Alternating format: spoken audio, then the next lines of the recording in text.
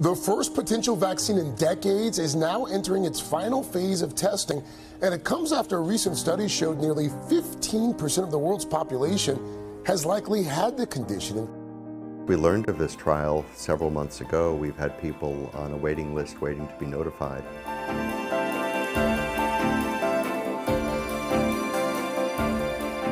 I'm very excited. I'm hoping it works. I can go out in the woods and enjoy myself, and if I find a tick on me, okay, I'm good. I don't have to worry about anything, you know, because it's always a worry.